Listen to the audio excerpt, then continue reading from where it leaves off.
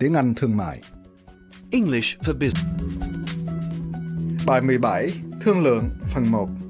Lesson 17, Negotiating.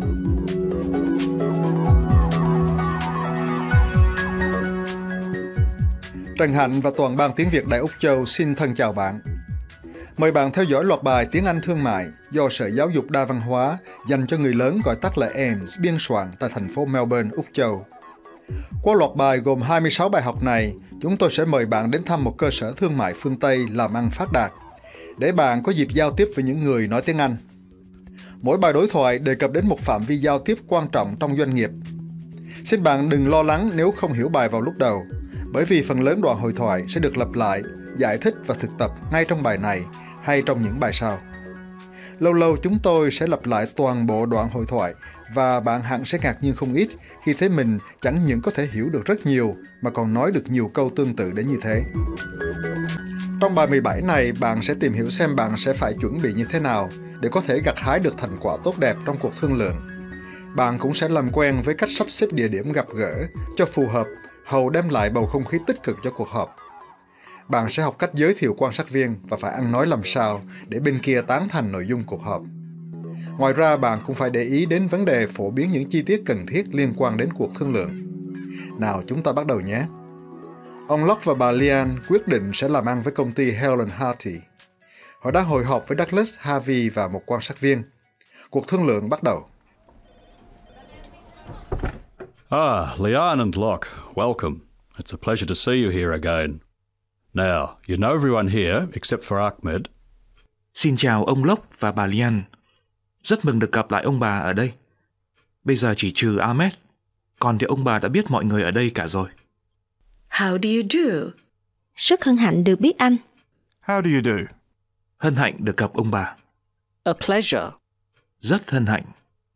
Ahmed is our business manager. He'll be sitting in. Ahmed là giám đốc kinh doanh của công ty chúng tôi. Anh ta sẽ tham dự cuộc họp. Can we get you anything? Tea or coffee? Ông bà dùng gì không? Trà hay cà phê nhé? No, thank you. Dạ không, cảm ơn ông. We're fine, thanks. Chúng tôi không dùng đâu, cảm ơn ông. All right then. Please take a seat. Vậy mời ông bà ngồi. I know your time is valuable. We're hoping this meeting won't go longer than an hour. Chúng tôi biết thời giờ của ông bà thật quý báu.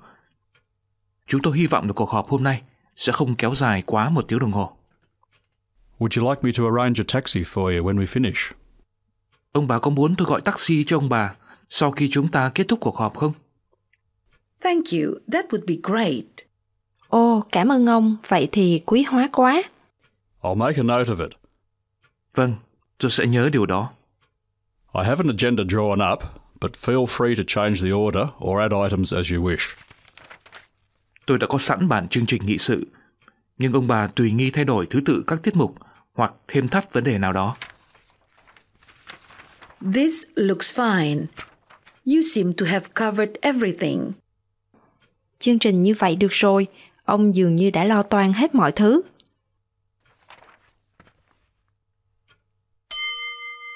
Trước khi phân tích lời phát biểu của Douglas khi anh ta mở đầu buổi thương lượng, chúng ta hãy xem cuộc họp đã được chuẩn bị như thế nào. Xin bạn làm theo những lời hướng dẫn sau đây để chuẩn bị hầu mang lại kết quả tốt đẹp cho cuộc thương lượng. Thứ nhất, hãy đọc kỹ các tài liệu liên quan. Thứ hai, tìm hiểu kỹ lưỡng các câu hỏi quan trọng trước khi thương lượng. Thứ ba, biết rõ công việc làm ăn và văn hóa của đối tác. Thứ tư, quyết định mục tiêu, chiến lược và nghị trình. Thứ năm, xác định vai trò của từng người trong nhóm làm việc. Thứ sáu, thông báo cho mọi thành viên tham dự biết ngày giờ và địa điểm cuộc họp. Thứ bảy, chuẩn bị và tập dượt lời phát biểu khai mạc.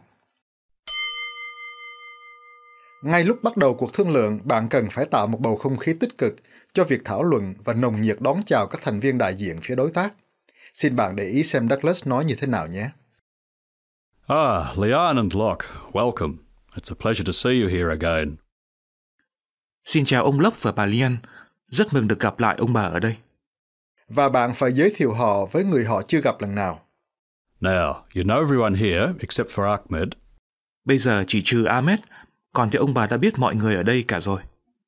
Ngoài ra, bạn còn phải mời các vị khách dùng nước. Can we get you anything? Tea or coffee? Ông bà dùng gì không?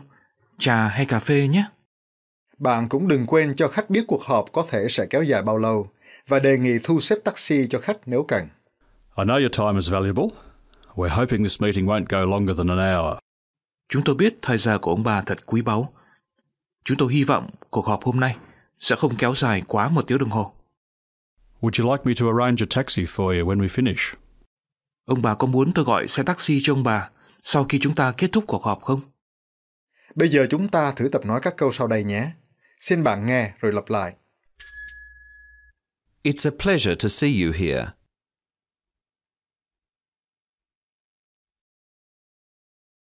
You know everyone here except for John.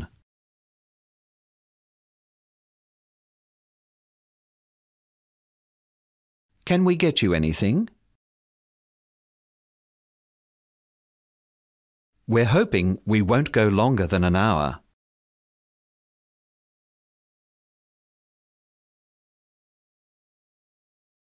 Would you like me to arrange a taxi for you?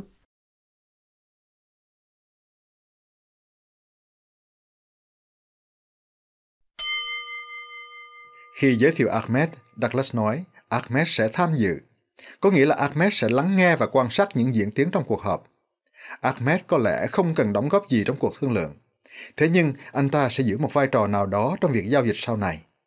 Khi người nào đó có mặt trong cuộc họp, họ có thể được các cộng sự của họ yêu cầu trả lời các câu hỏi liên quan. Bạn có thể áp dụng 3 cách diễn tả sau đây để giới thiệu quan sát viên. Bill will be sitting in. Bill sẽ tham dự với chúng ta. I hope you don't mind if John sits in. Tôi hy vọng bà sẽ không phiền nếu John tham dự phiên họp. Anne will be observing today. Anne sẽ giữ vai trò quan sát trong buổi họp hôm nay. Bây giờ chúng ta thử tập nói các câu sau đây nhé. Xin bạn nghe và lặp lại. Bill will be sitting in. I hope you don't mind if John sits in.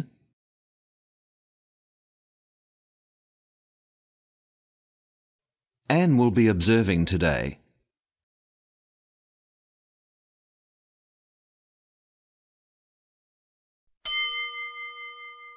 Bây giờ chúng ta bàn sang vấn đề thống nhất chương trình nghị sự, ngay cả khi đôi bên đã thỏa thuận trước đó, bởi vì bạn muốn cho phía đối tác có cơ hội thay đổi thứ tự các tiết mục hay thêm thắt vấn đề nào đó vào chương trình nghị sự. Xin bạn để ý xem Douglas nói như thế nào nhé. I have an agenda drawn up, but feel free to change the order or add items as you wish. Tôi đã có sẵn bản chương trình nghị sự, nhưng ông bà cứ tùy nghi thay đổi thứ tự các tiết mục hoặc thêm thắt vấn đề nào đó. Sau đây là một vài cách diễn tả bạn có thể dùng khi cần cho khách có cơ hội bày tỏ ý kiến để hai bên cùng chấp nhận một chương trình chung cho cuộc họp. Xin bạn nghe và lặp lại. Would you like to make any changes to the agenda?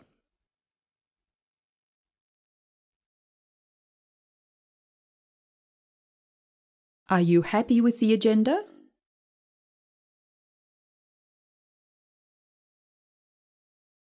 Feel free to make changes to the agenda.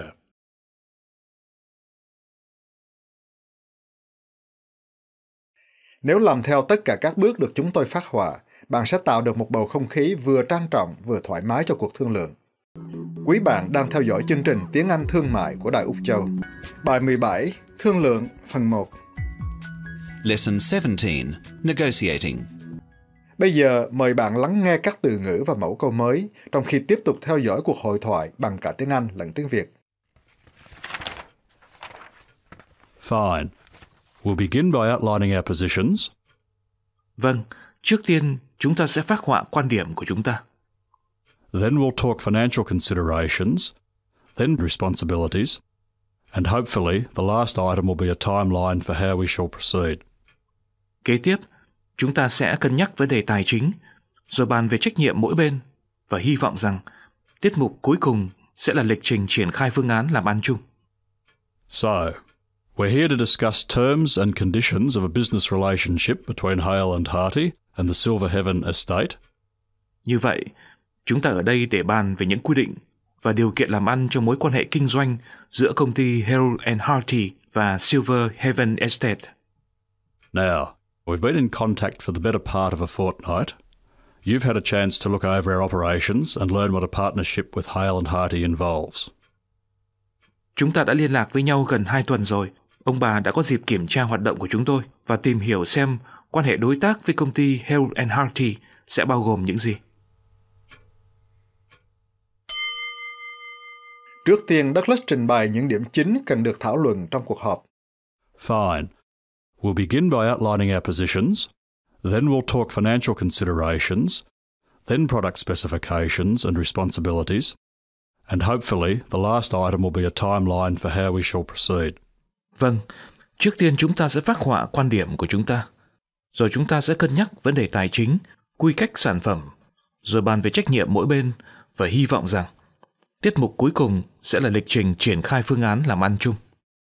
Chúng ta đã học được một số từ ngữ diễn tả chuỗi sự kiện hay dòng thời gian. Douglas đã dùng một số mẫu câu thật thông dụng. Bây giờ bạn hãy thử tập nói các câu sau đây. Xin bạn nghe rồi lặp lại. We'll begin by outlining our positions.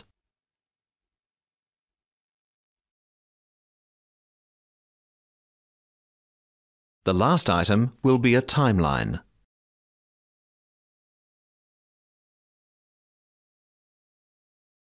Sau đó, Douglas giới thiệu tổng quát mục tiêu cuộc thương lượng như chúng ta đã tìm hiểu qua đề tài thuyết trình trong bài 13. Now, we've been in contact for the better part of a fortnight. You've had a chance to look over our operations and learn what a partnership with Hale and Harty involves. Chúng ta đã liên lạc với nhau gần 2 tuần rồi. Ông bà đã có dịp kiểm tra hoạt động của chúng tôi và tìm hiểu xem quan hệ đối tác với công ty Hale and Harty bao gồm những vấn đề gì. Sau đây là một vài cách diễn tả khác bạn có thể dùng khi cần tóm lược những thông tin quan trọng liên quan đến hoạt động của một công ty hay một tổ chức. You've all had a chance to read our prospectus. Quý vị đã có dịp xem các tờ quảng cáo của chúng tôi. Our association began back in March. Hiệp hội chúng tôi bắt đầu hoạt động từ tháng 3. You've looked over our proposal. Quý vị đã xem xét đề xuất của chúng tôi. Bây giờ chúng ta thử tập nói các câu sau đây.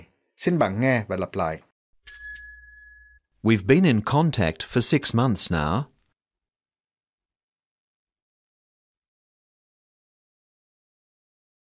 You've all had a chance to read our prospectus.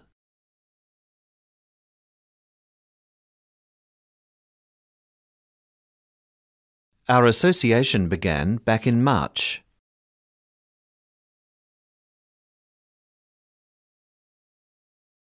You've looked over our proposal.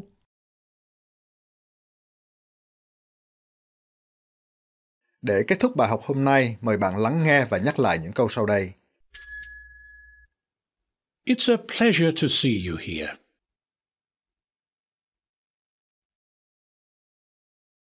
Bill will be sitting in.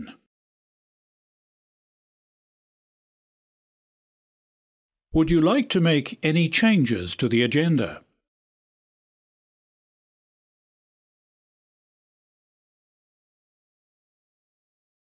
The next item we'll discuss will be finance.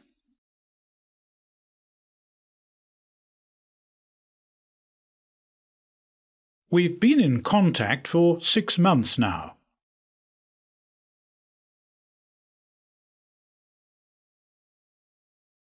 Our association began back in March. Và trước khi chia tay, chúng tôi xin gửi tặng bạn bài vè sau đây để giúp bạn học và thực tập, với hy vọng bạn sẽ có thể nhớ được phần nào những gì mình đã học trong bài này trước khi chúng ta qua bài mới. Are you happy with? Are you happy with? Are you happy with the agenda? Is there anything? Is there anything? Is there anything we can get you? Are you happy with? Are you happy with? Are you happy with the agenda? Is there anything? Is there anything? Is there anything we can get you? Trần Hạnh mong gặp lại bạn trong bài 18 để tiếp tục theo dõi chủ đề Thương lượng phần 2.